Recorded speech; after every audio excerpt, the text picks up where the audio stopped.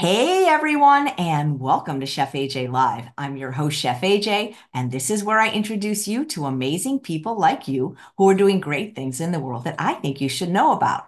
Well, today is the second Wednesday of the month, and it is time for the debut of a brand new show on Chef AJ Live. I am so excited because this is one of the most preeminent cardiologists. He's a plant-based cardiologist from Houston, and he is starting a brand new show today called The Healing Power of Integrative Medicine. Today, we're going to talk about how you can heal things like your heart, your kidneys, your liver. Please welcome to the show. And ladies, he's single, Dr. Baxter Montgomery. It is so nice to see you. I love your name, Baxter. I don't know why I love that name, but especially since I heard the story of how you got the name from your father.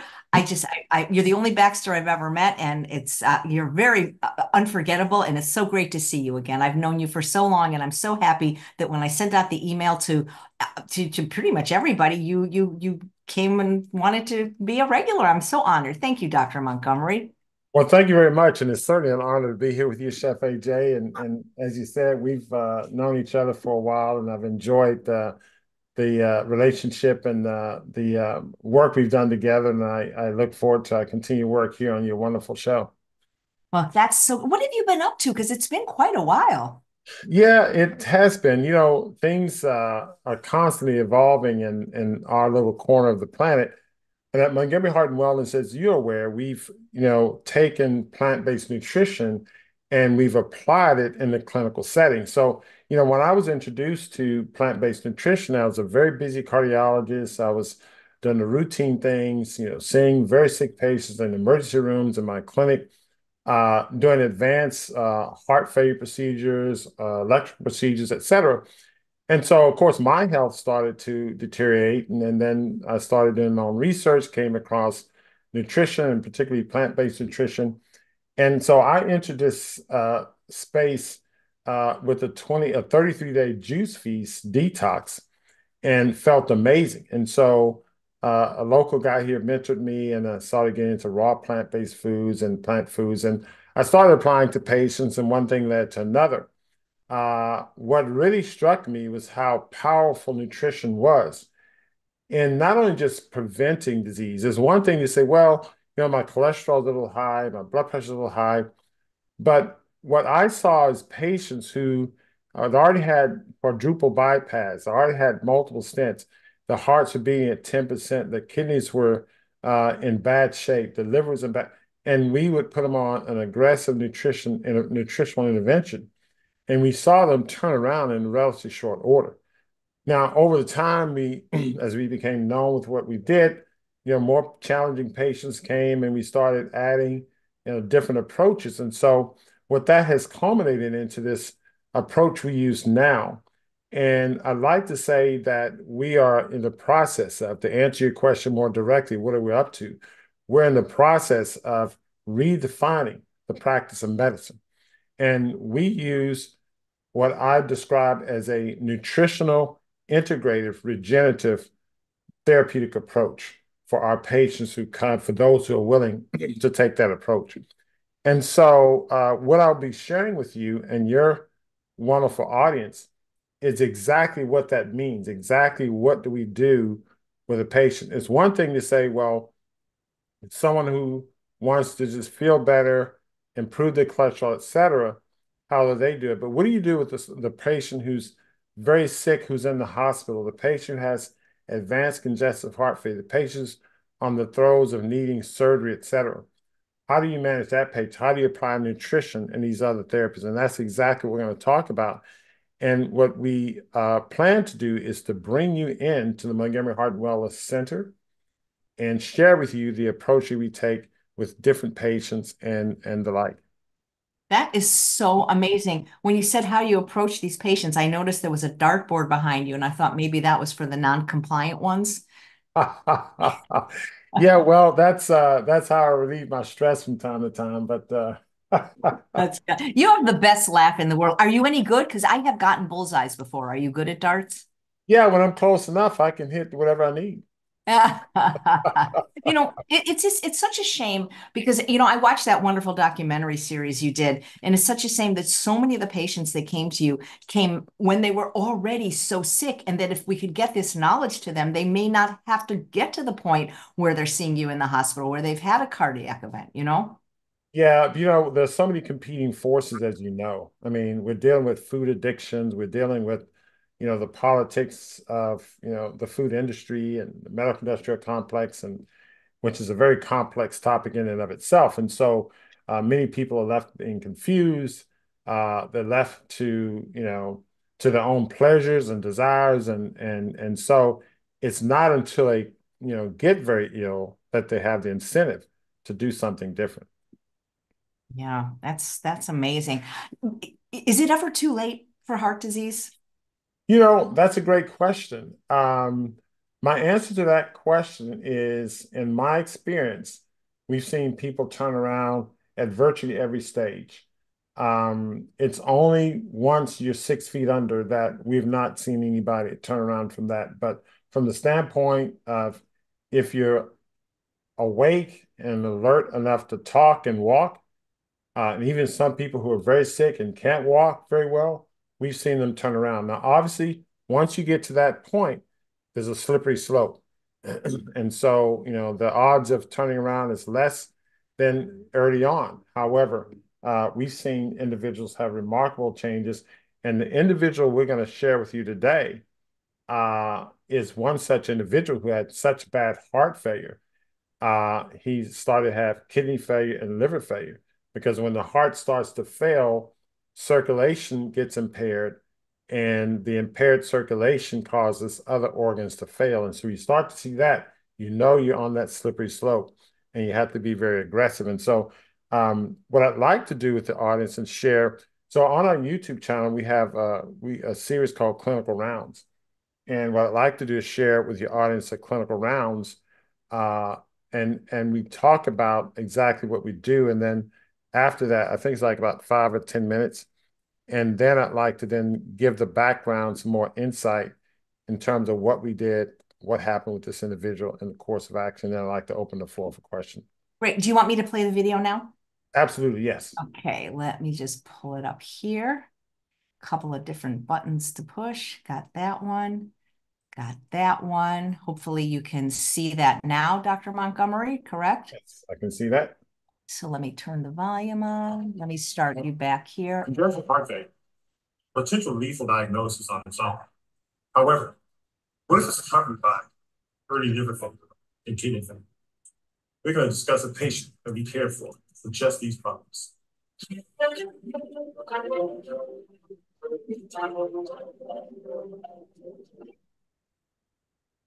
Welcome again to Montgomery Heart and Wellness for another session of Clinical Rounds. Mel and I are going to be here discussing a patient who had congestive heart failure, but also liver failure and renal failure. We all know that congestive heart failure is a potentially lethal disease. Can you just sort of share with the audience how he presented to us and some of the challenges we have to deal with? So he was a 46-year-old man. He has advanced heart failure, which had caused secondary liver failure, and also had fluctuated between stage 3 chronic kidney disease and 2 other stages. He had atrial fibrillation, high blood pressure, diabetes, and was on insulin. He had really low energy.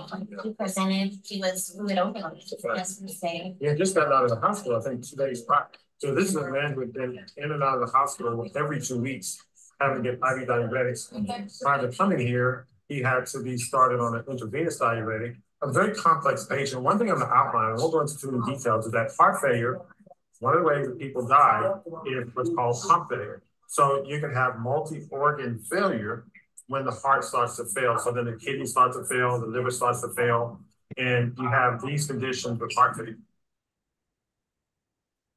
The Federal Reserve Bank of New York just issued a Was that it, Dr. Montgomery? That's just the ad from the YouTube link. You can actually Oh, okay, sorry. exit from that. Yeah, just hit the There we go. yeah. You know that gout is an inflammatory condition. Inflammation underscores pretty much every chronic illness. So he was dealing with his gout. And I think that this was probably the driving force. At least we had to decide what was the driving force or not. So what was our first approach? What do we do with this patient? Just full pressed juices, vegetables, and fruits only. Those nutrients would be absorbed better for him because he had a lot of bowel edema, which is seen in heart failure and liver failure. Because of that, we had to stop the insulin because we can't have somebody becoming hypoglycemic that can kill somebody really quickly. His blood sugars did absolutely fine and great on insulin. We did a lot of the diagnostic testing and found some other things that were He was on how many meds? About 8 or 9? Or... So total, yeah. Yeah, and he wasn't taking all of them consistently, which is a problem you see with patients on a lot of medication. So it makes it very confusing to determine what's working and what's not, because they're not taking them all the time. They cause them side effects of life. He's short of breath. He's in the clinic. And he's, teetering on having to go to the emergency room. And here at our center, we treat patients in this fashion. We gave them a fairly large dose of diuretics. We get blood work. And of course, as you mentioned, importantly, we put them on raw detox. And lots of people don't realize how important that is. So taking off cooked foods, even off solid foods, can help reduce inflammation. So this helped them turn around quite quickly. We started on some specialized anti-inflammatory nutrients, ozone, curcumin, and others. So our approach for him is to immediately attack the underlying inflammatory condition. He came for infrared sauna. He had the ozone therapy immediately. And here's with patients like this is where nutritional, integrative, and regenerative care come together. Patients with these advanced illnesses, they benefit from this exact approach. When you start with nutrition, it's the foundation. And so this started working with ozone curtain started to show up information. Along with the food started to show up information. Along with the ozone started to show up. So we were hitting him in different directions. And we had a major synergistic effect on his inflammatory condition. It was like, spraying a major water hose on his condition. We were essentially treating him almost like an inpatient with daily labs, daily IV diuretics. And so he started to turn the corner. But we noticed something within day, 3 to 4 maybe, that he started turning the corner. Yeah. He was having lots of pain from the gout. He had a hard time turning his neck. The next step was to evaluate his heart rhythm. And he was in atrial fibrillation. Now, what is the problem with atrial fibrillation and heart failure? So when the heart is beating irregularly, which is what atrial fibrillation is, then that can actually contribute to reduced cardiac output. You don't get all that blood going into the left ventricle. Over time, that can lead to an enlarged heart or weaker heart. And that's exactly what he had. His heart was pumping at 11%. And so we need to correct the rhythm, make it regular, with the hope to improve forward flow from the heart, and then that can improve other organ function as well. But the stick of the heart is you need all 4 chambers functioning normally. And he was under atrial fibrillation, the upper chambers are not functioning normally, the lower chamber was just doing the best. So he was functioning at less than half the cardiac capacity. So we have to work to get him an atrial fibrillation. So what we did, again, here's the integrated part. So we have to put some allopathic medicine in it too. We put a loaded dose of amiodarone, and we scheduled for an outpatient cardioversion. And we did what's called a transesophageal echo. It's an ultrasound probe that's passed through the back of the heart. We look for blood clots. If we don't see the blood clots, we then shock the heart into rhythm. Continue with the detox, continue with the integrated nutritional therapy, etc. Over time, with his heart beating in a normal sinus rhythm, we saw some amazing changes. Now, this is normal rhythm with continued blood detox, with the other supplements, with the ozone therapy. Well, from a symptom standpoint, he was walking faster, moving around. He was in a better mood, not having all the fluid retention. On his echocardiogram, the ejection fraction was now looking closer to 30%, which is a huge increase. And markers of liver dysfunction went down by nearly 50%. So that was amazing. Yes, yes. So, and as we said at the beginning, the inflammation, the seed inflammatory markers go down was a good sign that the overall underlying inflammation has gone down. The hemodynamics got better because he was in a normal rhythm. So the heart circulation was more efficient. Pressure on the heart went down. So that's a sign that less congestion on the liver and there was better flow to the kidney. So there was evidence that the kidney was better. So this gentleman who came to us, he flew in Houston from somewhere in Southern California. And we only had 4 weeks to help get him turned around. As we followed him remotely with return visits to the clinic, I think he has a good chance to make a very, very meaningful recovery. Any final thoughts for the audience? Yeah, I mean, I think overall, this is a great example of the integrative approach. That's what we do, is to spread the word that people can get better. And it's doing so much better. Great. Always a great story to hear. Thanks for watching. If you got value out of this video, please like it, subscribe, and hit the notification button to see our next show. Nice. Are you an RN? Oh, okay. Very nice. Yep, you So, always have such good music in your shows. well, thanks for sharing that. So I wanted to give your audience a clip of how we address, these patients and a little bit of what we do in the show. And what I'd like to do, and I'll probably share a few slides just to give you a little bit of background about this patient. And before I do that, just to share our overall approach. We get patients from East Coast, West Coast, the United States. We get international patients who hear about our program. And our approach oftentimes is where we're dealing with someone who's from far away. This gentleman, I think, was from the West Coast somewhere. And patients will come in and they'll only have, say, 4 to 6 weeks.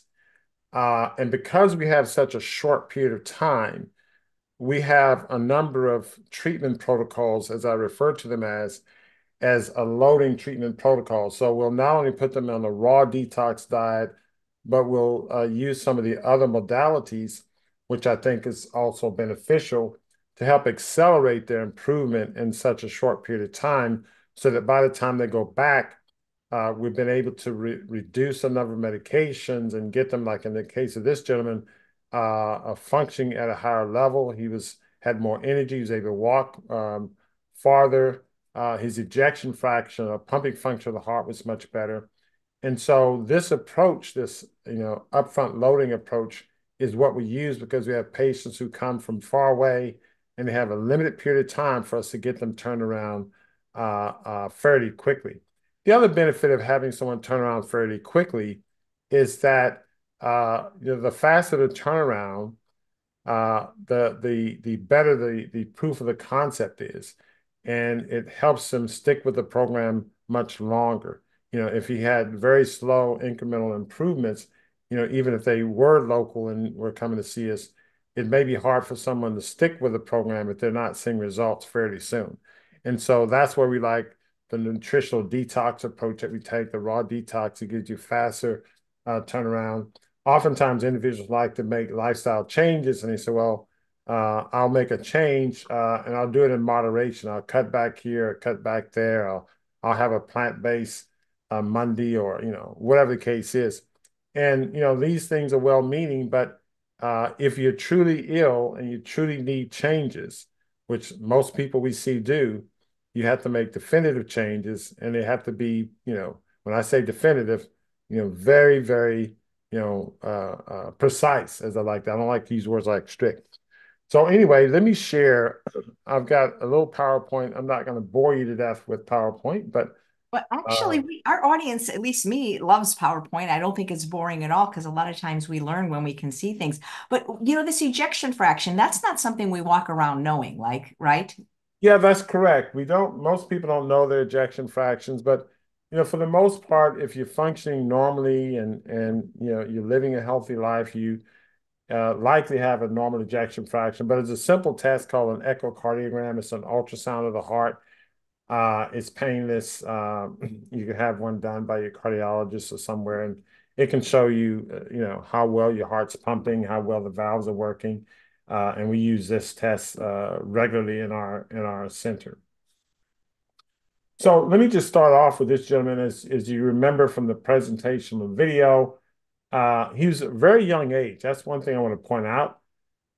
And he had multiple health problems, heart failure, diabetes, high blood pressure, atrial. And the more of these problems you have, what those things are a sign of it's a sign of how systemically broken down your body is. Oftentimes we think of these multiple illnesses as multiple problems that are contributing to your overall illness, which I guess that's a reasonable way to approach it, because atrial fibrillation does make heart failure worse, and high blood pressure and diabetes work against with each other to make you sicker. But they also represent the fact that your body systemically is ill. So diabetes is a sign that your metabolic processes are off balance, and hypertension is a sign that some of your hormonal and vascular system is off balance, and atrial fibrillation is a sign that your cardiac electrical circuitry is off balance. So not only do these illnesses contribute to your illness, to your overall illness, but they are also signs of how sick you are. So this gentleman had multiple ailments, and he had gout that was so bad that he had these very large, you know, inflamed tophi on his joints. And so it was our thought that it was the underlying inflammation that was really making a lot of this worse. And so we targeted the inflammation.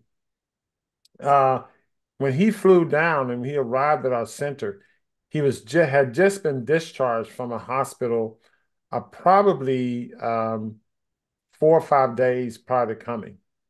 And he was just discharged. When he arrived at our place, he was probably about 20, 25 pounds fluid overloaded. So we had to give him IV diuretics in our center, and we were seeing him in our center just about daily, just to keep him out of the hospital. So we were able to get him diuresed. And again, this is the combination of the allopathic medicine with the nutritional part. But we put him on a combination cold pressed juice smoothie feast. We didn't put him on solids. He was on cold pressed juices. And the reason we do that frequently is because heart failure patients in particular, but other patients with systemic inflammation, they don't absorb the nutrients very well. And for him, he probably had bowel edema, which meant that his absorptive capacity of his medication and other nutrients was impaired.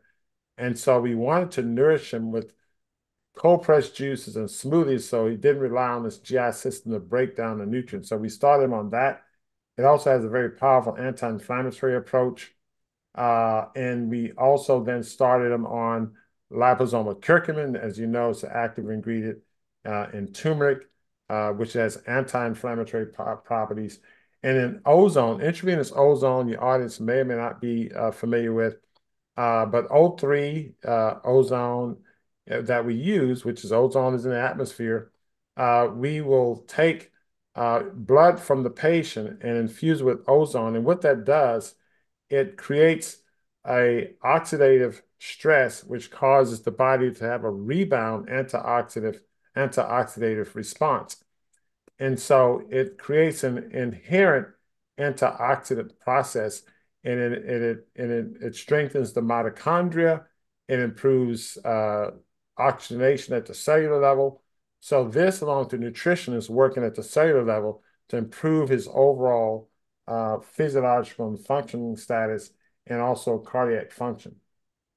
So, as you know, the echoes show this ejection fraction 10 to 15%.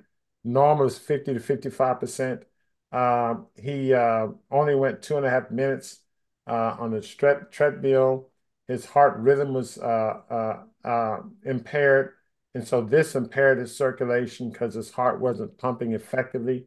And he had such bad heart failure, his liver was congested. So he had liver inflammation. So these are the blood tests. I'm not going to bore you with all the details, but this NT-proBNP is a measure of how bad your heart failure is. So if this number is very high, that means the heart muscle is under stress. And so in some situations, the higher the number, the worse you are. Now, there are rare situations the number may be higher is better. But for the most part, the higher this number is, the worse you are. His inflammatory markers, CRP, was elevated. His kidneys were impaired, and he had some liver enzymes that were abnormal. Bilirubin is elevated. And of course, he's a diabetic. And then this molecule here is a sign of abnormal blood vessel function. So the ADMA, asymmetric dimethyl arginine, is elevated when you have impaired endothelial function. And so we follow this as well. So as I said, we started him on a juice feast. We started him on ozone therapy. And the goal was to reduce the inflammation, because it was our thinking that as we were able to drive down the inflammation, the body could heal. And inflammation, I like to think of as a biochemical fire. So it's a matter of putting out the fire, if you will, and allowing the body to heal. Now, on the allopathic side, in addition to the diuretics, and of course, we had also started weaning a lot of medications. And in a matter of about the first week and a half, maybe 2, we had reduced probably 5, maybe 6 medications that he was on, including the insulin. However, we did start him on an antiarrhythmic medication called amiodarone. If your audience were to look up amiodarone and say, well, gosh, there are a lot of side effects for amiodarone. And yes, it does. But we use it in his situation because we wanted to take him to the hospital and cardiovert him into a normal rhythm because I knew that that's going to help his heart function better. So we started him on the amiodarone, and even though it's metabolized through the liver, and the liver was stressed out, we were doing other things to enhance the liver's function to help the liver recover and give it a greater ability to handle the amiodarone. So that's the integrative approach that we took, and it's a very methodical, thought out process. So long story short, we got him into sinus rhythm, and over the course of just really 4 weeks, we saw his NT-proBNP level go down significantly. Inflammation went down. GFR, because he had some diuretics that were left on too long, he was a little bit dehydrated, so the GFR went down some, but this was corrected later on when we stopped the diuretics. But his liver function improved, the inflammatory markers or the platelet counts got better, the liver enzymes reduced. His INR, we measure as a sign of liver function, that improved. Blood glucose fluctuated, but this is a blood glucose off of insulin. This is on insulin. And the ADMA went down, so it showed some signs of improvement in his endothelial function. The echocardiogram, which showed the ejection fraction only 10 to 15%, it went up to 30 to 35%, still below normal, but a significant improvement. And the increased pressures on the right side of the heart went down. As I said, NT-proBNP, he was converted to normal sinus rhythm, and some of the leakage in the valves were better. So here's just a graphic show of the improvement, reduced inflammation here, reduced NT-proBNP, and a reduced right-sided pressures. That's the amount of congestion in the lungs due to the weakness on the left side of the heart. And this shows that to be reduced. And of course, the ejection fraction nearly tripled on this approach. So again, he was able to walk and perform regular daily exercises. He was less fatigued. His arthritic symptoms were heavily suppressed. He was able to have more mobility in his neck and his joints. So he had, lots of improvement in his symptomatology, and he was ready to continue. He had to go back in 4 weeks, but he was in much better shape on many fewer medications, and also feeling better and functioning better after this intervention. So I just wanted to share this with your audience to give you insight into how we address, this particular patient, because in most situations, in fact, in his situation, he was recommended for heart transplant. And even someone his level of illness would have been a challenging patient for even a heart transplant because of all the comorbidities, particularly with the gout and the like. So this approach, I felt, would be more powerful and more effective than put him on a transplant list. I mean, that's amazing. Really. Your approach with starting with raw or high raw, because you have the different stages. Why is that more healing than just giving somebody a vegan diet or even a whole food plant-based diet with cooked food? What is so special about that? Because we know that Dr. Brooke Goldner, who has a regular show on my channel, also is really a fan of just the hypernourishment with the greens and the rawness. So what is special about that? So we know, and there was data. One, there's not a lot of studies done comparing raw to cooked. However, the little we do know, there's a Dr. Jenkins, and it's referenced in one of our papers, who, and to my knowledge, his study was the only one that showed a raw diet, head to head with a cooked plant diet. And he also had an arm of someone doing regular foods. He had raw, plant-based, cooked plant-based, and then a control group. And he showed hands down much faster improvement with the raw diet compared to the plant-based diet. If you look at our data, when we looked at individuals with hypertension, hyperlipidemia, and obesity, and our published data showed a reduction in C-reactive protein by 30% in 4 weeks, of course, a reduction in blood pressure, cholesterol, and the like. And also, we were the first to show a reduction in LP little a by about 16% in 4 weeks. Now, Dr. Kim Williams and Dr. Terry Mason, they did a similar study in a very similar population. Now, again, it's not head to head, but they put them on a plant-based diet that was cooked. And so they showed similar findings, but they were less drastic in a slightly longer period of time. So I'm not saying that's a head-to-head study, but that's the evidence that we have that shows comparison. Now, if you want to say biochemically and physiologically why a raw diet would be better, we do know that when we cook foods, it does change the biochemistry of it. So, and I forget the name of this doctor, back in the 1800s showed that eating cooked plant foods increased white blood cells. And the name will come to me later, maybe another show.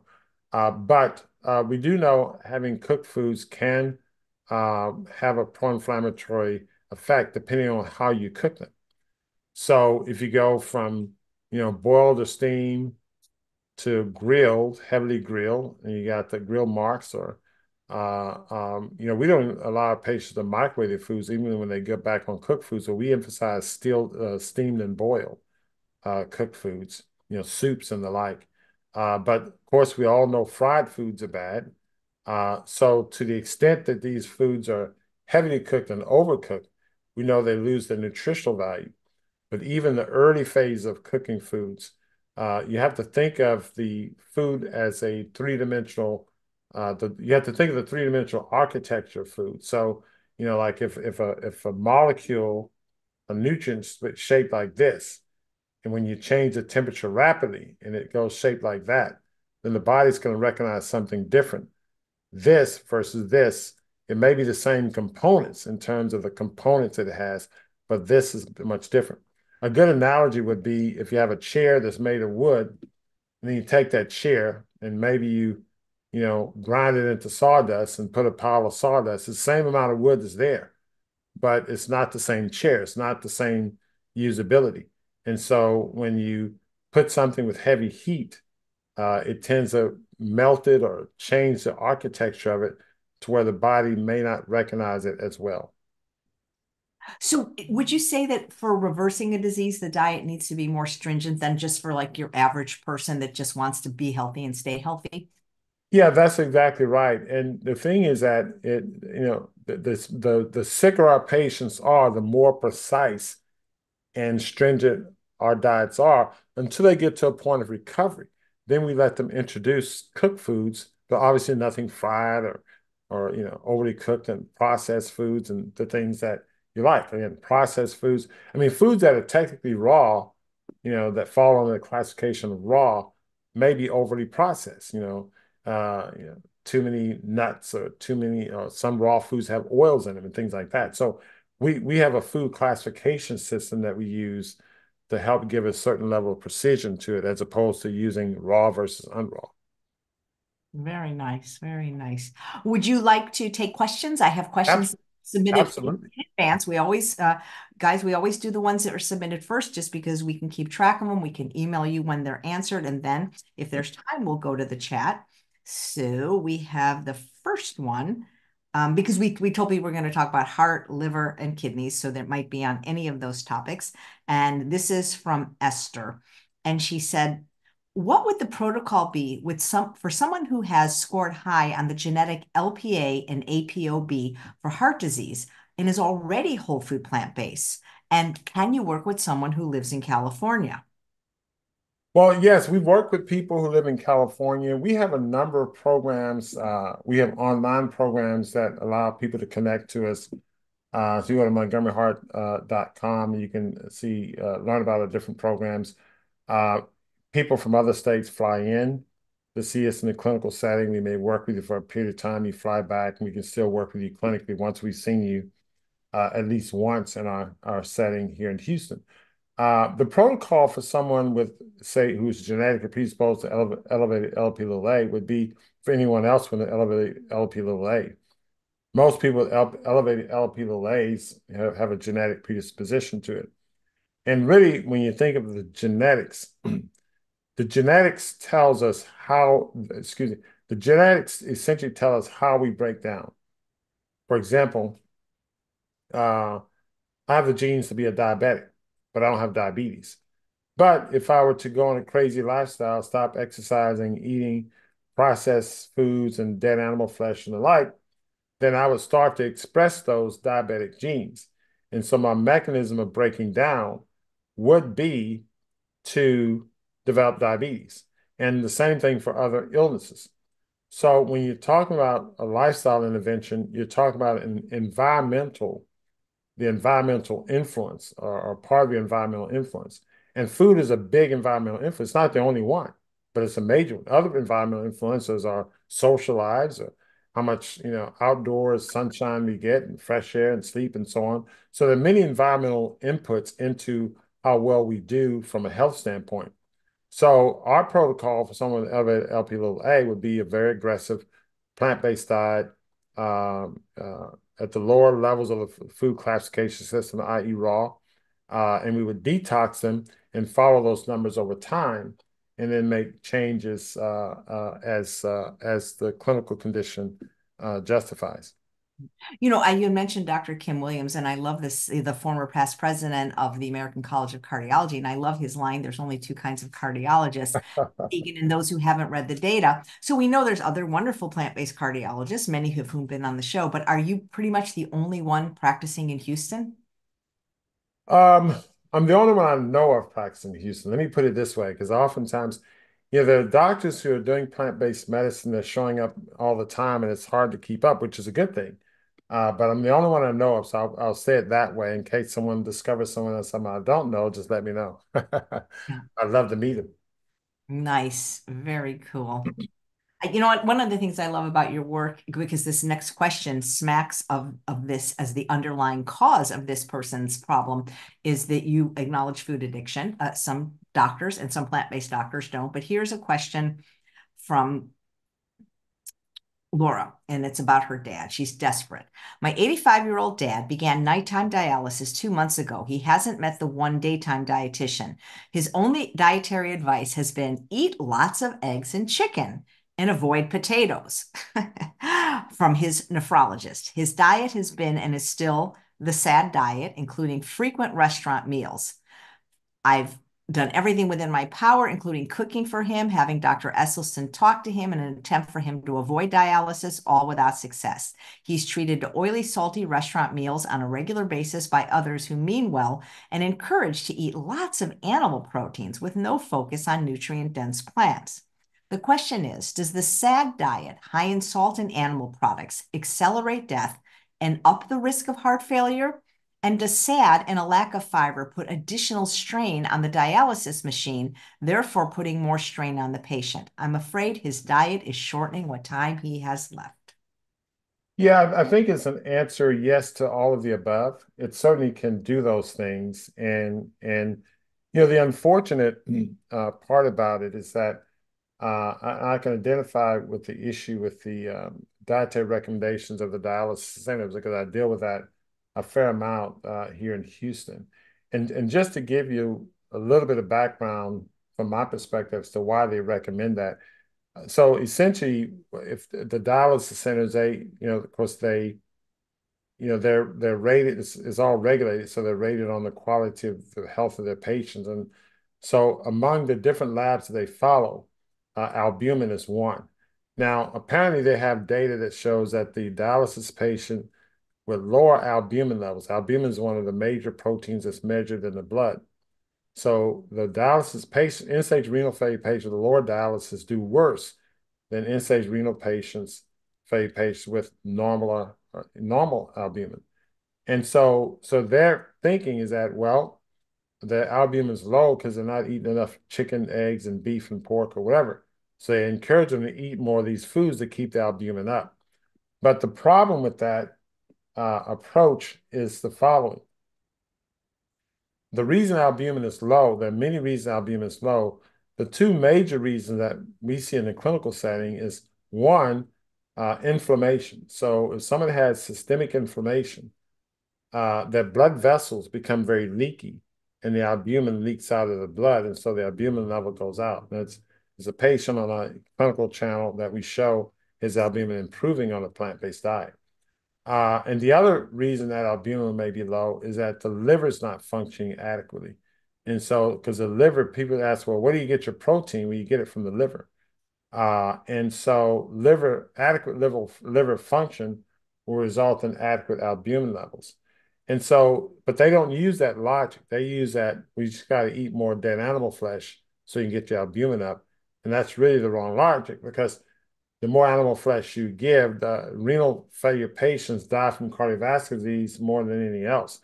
And so more of this kind of diet you feed them, you're accelerating cardiovascular disease and accelerating their risk of dying. And I often don't negotiate death with patients because we're all going to die. I mean, last time I checked, it's human mortality rate's one per person. But it's really the quality of life. So, if God came down and said, well, you got another 40 years on this planet, regardless of what your age is. And then you get the option, you can live 40 years in a nursing home with someone, changing your diapers, or you get 40 years and hurting on tons of medication, pain every day, or you get the next 40 years energetic, independent, doing the things you love to do. Well, most people choose the latter. And that's my negotiating leverage point, if you will, or value proposition toward leading a healthy, nutritional life.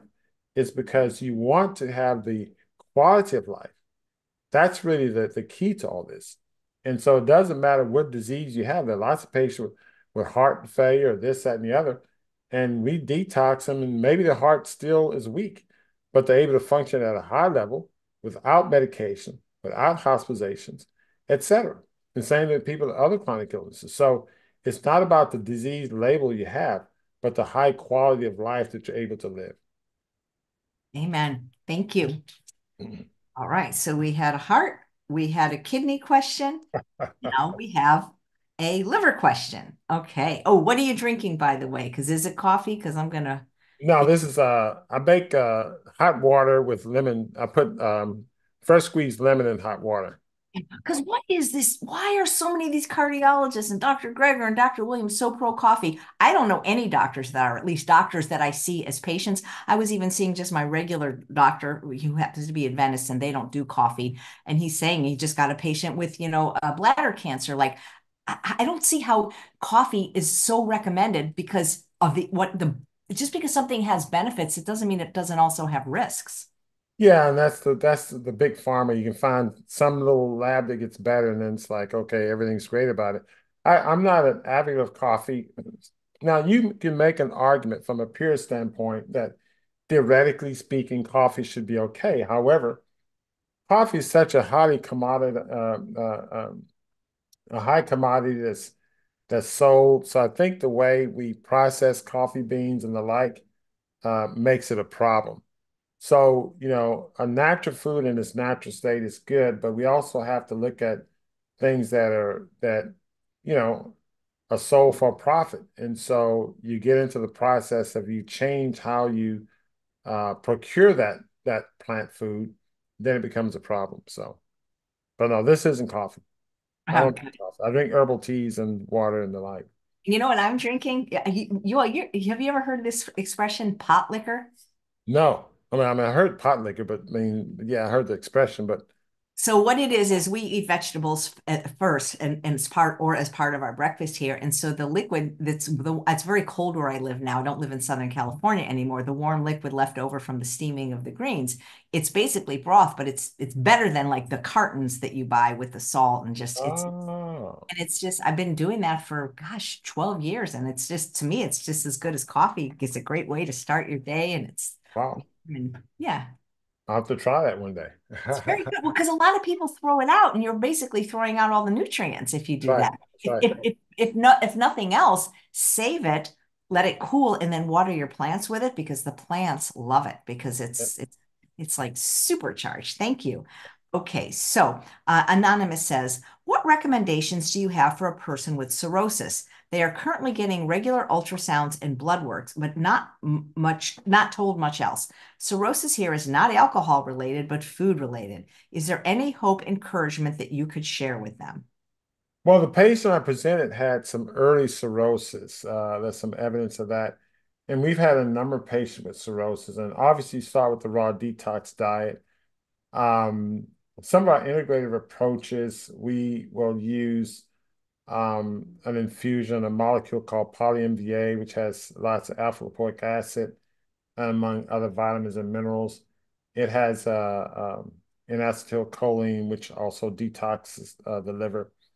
Uh, Intravenous ozone has an element of modulating the immune system. Many people have liver cirrhosis in part because of a triggered autoimmune process, and you're right, because of the food. This concept of fatty liver is one that's recently described, and it's actually something that's near and dear to my heart because back in 2002, when my mother died, she died of liver cirrhosis. And it was this concept of liver cirrhosis due to the standard American diet and polypharmacy, which I learned, taking care of her only in retrospect after she died because she was seeing a gastroenterologist for a long time. And there was no reason for her to have advanced liver cirrhosis. It was only the medication she had taken. When I looked and said, well, okay, out of these 10 medications, 8 of them are cleared through the liver. Plus the standard American diet, they call it the diabetic diet, but again, processed foods and the like. But at that time, fatty liver wasn't anything that was well described. And that was something that, I learned about, and I started using raw detox diet to help people reverse. So you start with a raw detox diet first and foremost, and that's a very powerful way. And there are other adjunctive things you can do in addition to that to help that out. Thank you. Okay, guys, now we can go over to the chat and Oh, see. I'm sorry. Also reducing medications. And so even though you may not be their treating doctor, you want to put lots of pressure on doctors to reduce the medications. I cannot say that enough. Reduce medications, reduce medications, reduce medications. And although I'm a cardiologist, I take patients off statins at the blink of an eye, especially if I know they're going to follow a healthy plant-based diet. I just have to leave that in there. Nice, nice. Meg, who's watching live, hello, Meg, says low left ejection fraction caused suddenly by a viral infection. Whole food plant-based, low friend. Low friend is whole food plant-based, no oil. Is it possible to have the ejection fraction return to normal? Cardiologist is not plant-based, very frustrating. Yeah, I mean, you definitely want to do a whole food plant-based diet to modulate the immune system. So the issue with viral infections is a follow, or not just only viral infections, but infections in general. When the body is insulted, if you will, by something foreign, a virus, a bacteria, a worm of some type, the immune system is alerted to then, defend itself. Now, if you start off with an immune system that's in disarray, and why would an immune system be in disarray? Immune system would be in disarray because of biochemical and physiological imbalance, particularly biochemical imbalances. And these biochemical imbalances, in many cases, start with our poor diet. So we're putting in lots of foods that don't belong to our system. These foods trigger inflammation. They have the immune system revved up on a regular basis. So we measure, C-reactive protein and white blood counts. These white blood counts are in the upper limit of normal, and CRP is elevated. So you got an immune system that's already revved up because you live in a toxic lifestyle. So then here comes a virus, a bacteria, and insults. So this immune system that's already revved up. So then now there'd be, if you had a security service, your armed guards standing out guarding your house, but instead of them being alert and in their right mind, they're on drugs, some on crack, some on alcohol, and they're kind of crazy.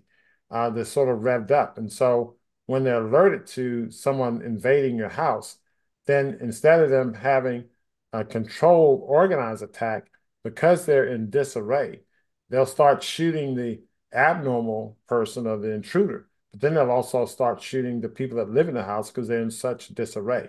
And so when you start shooting people that live in the house, that in that case, that represents the analogy of the autoimmune process. So typically when someone has a viral infection, you have the infection. The infection is oftentimes dealt with and suppressed. But what you're left with is you're left with an immune system that's attacking self. And frequently different organs can fail. In this case, heart failure would be due to the immune system attacking the heart. Same thing can happen with the kidneys and the nervous system even.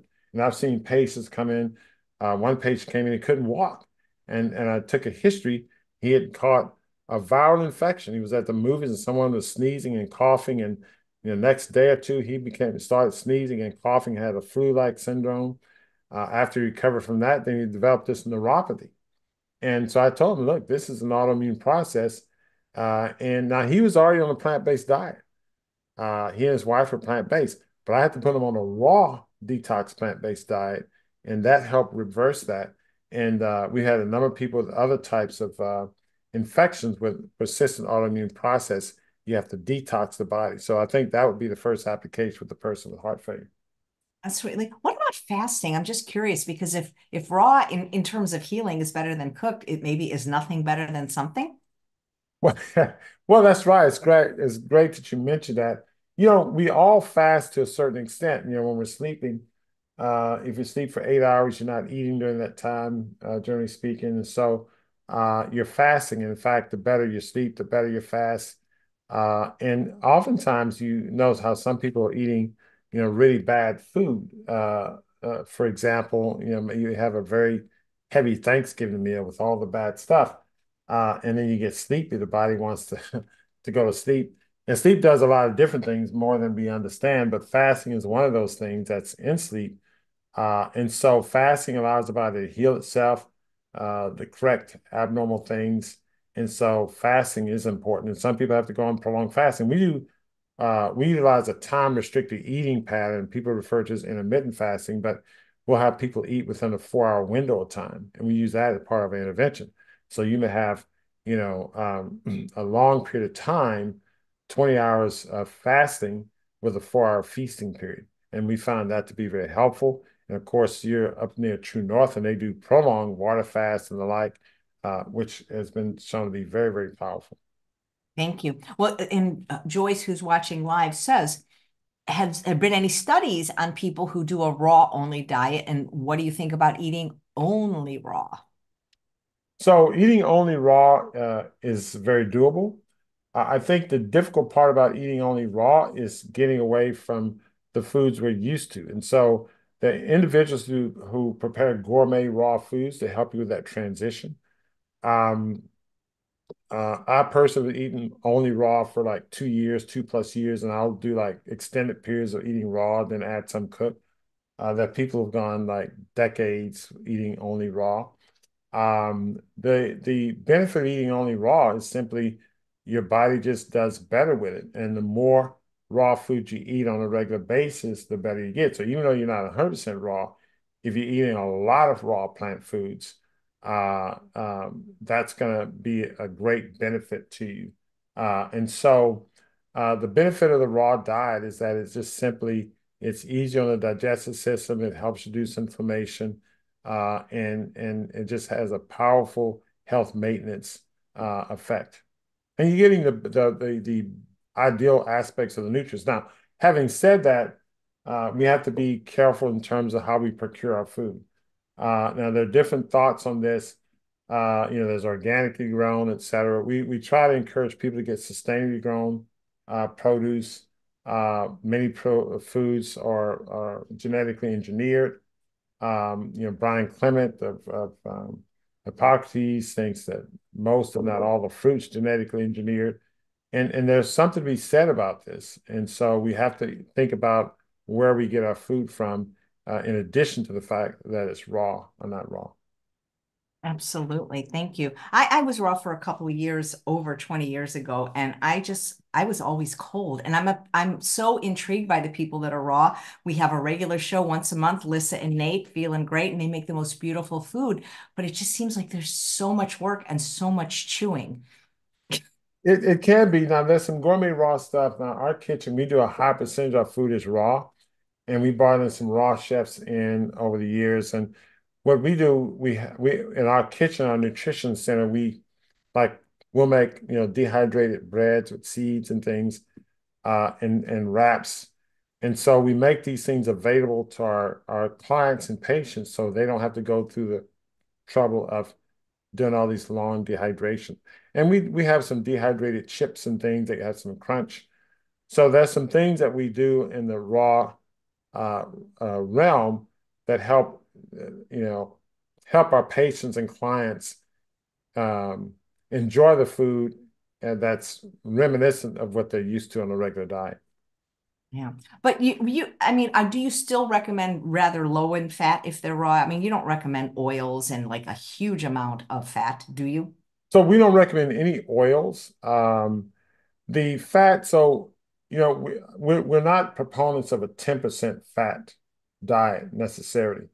In some situations, that's appropriate.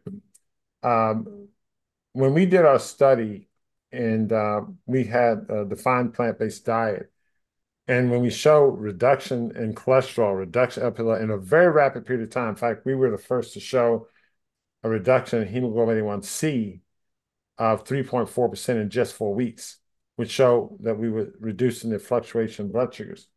The diet, that particular diet, when we analyzed it, was about 20% fat. So it's not a 50% fat diet, but it was 20% fat. So it's not a stringently low fat diet. I think the issue with fats, and what I emphasize to our patients and clients, that you want to make sure all the fats are raw. If you're cooking a fat, and if you're cooking 100% of your food or 95% of your food, then you want to make sure 10% or less is fat because you're cooking a lot of fats. So if you're eating raw fats, I think it'd be better off if you than eating cooked fat foods. Right. Thank you. And where do you stand on salt? A little bit, not a lot, none, miso, tamari, soy sauce?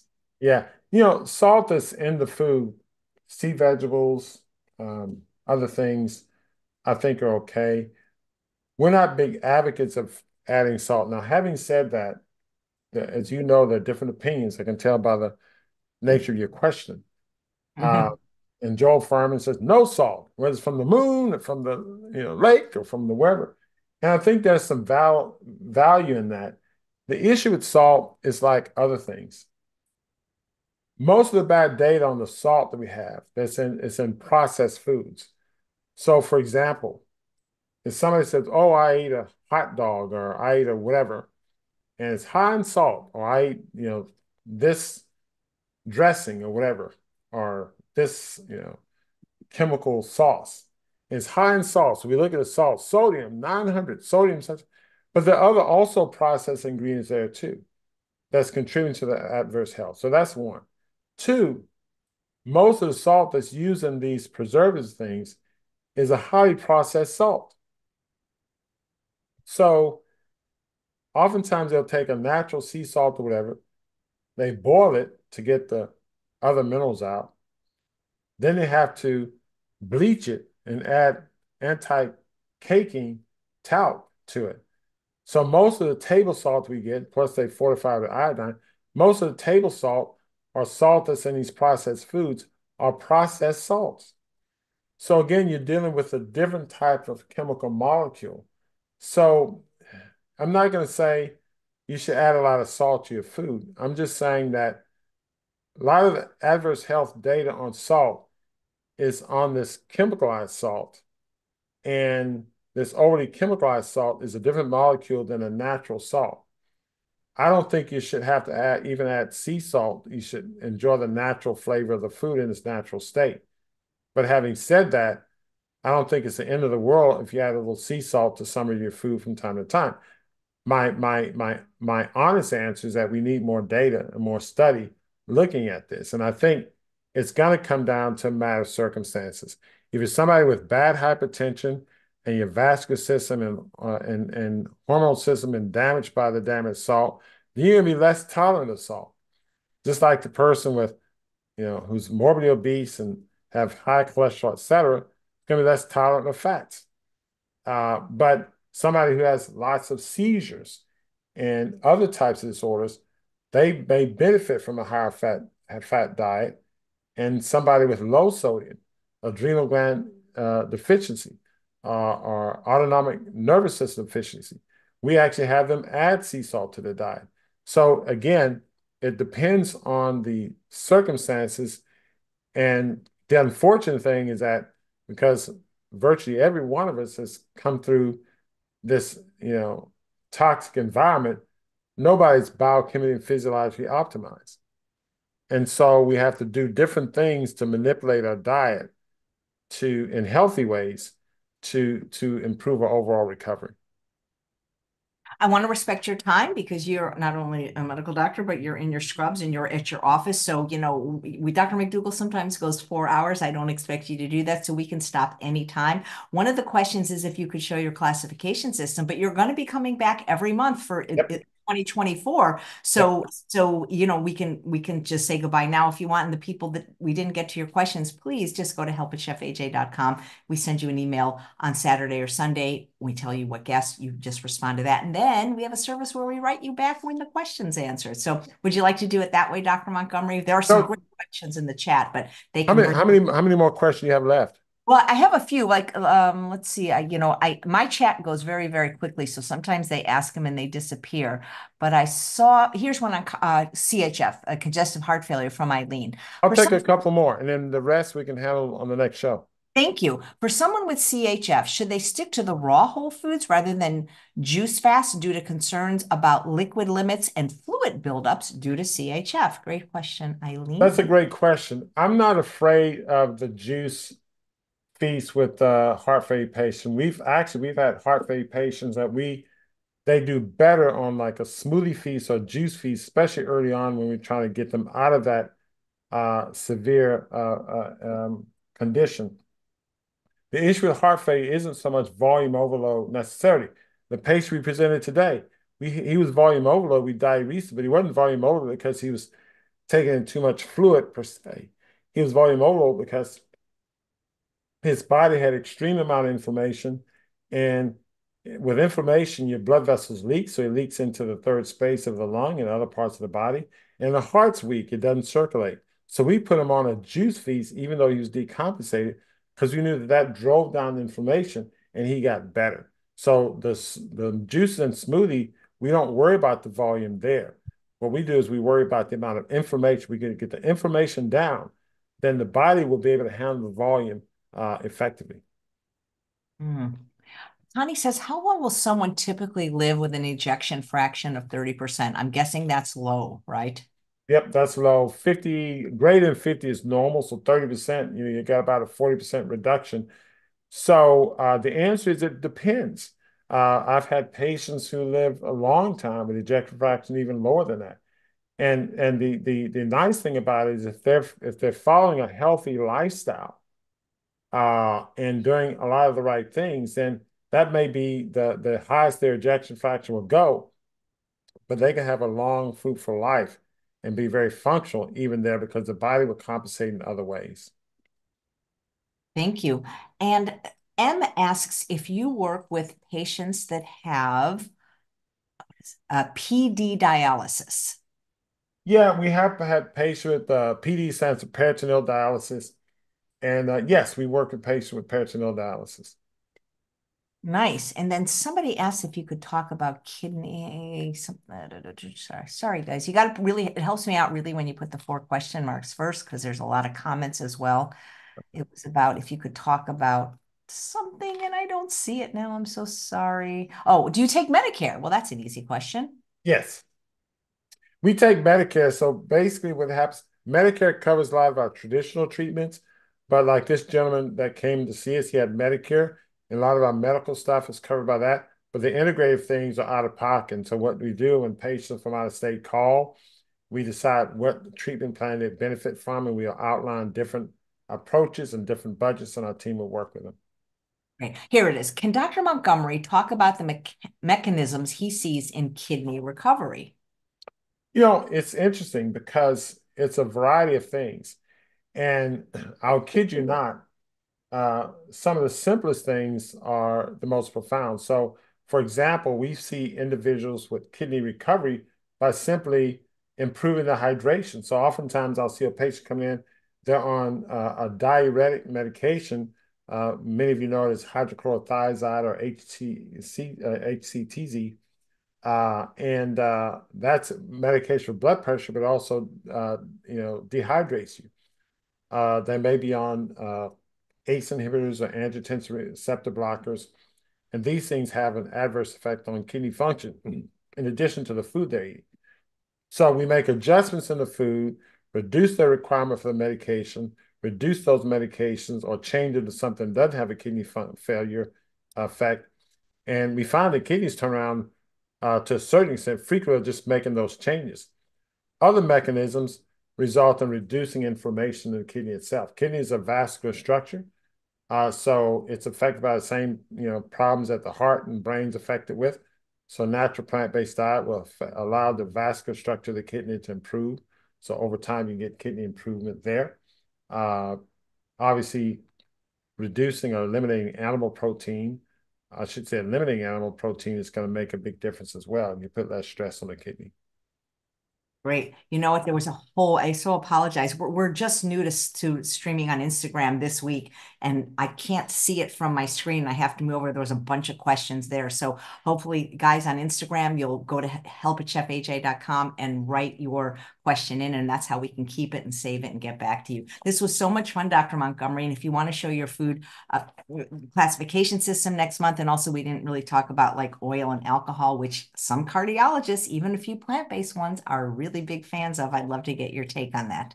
No, I'd love to give that. And also those questions, I want to iterate. I mean, if they can share those questions, we can share them with me because also I would take those questions and maybe do future shows with you based on some of those questions. So that would be great. You can always, guys, you can always get the questions in even before the guest is announced because he will be on every second Wednesday of the month at 9 a.m. Pacific time. And we are honored and thrilled and so happy to have you. Thank you so much, Dr. Montgomery. Thank you. My pleasure. Thank you. And thanks all of you for watching another episode of Chef AJ Live. Please come back tomorrow at 11 a.m. Pacific time. My guest is Trisha Gray. She lost 70 pounds eating the way we all recommend. And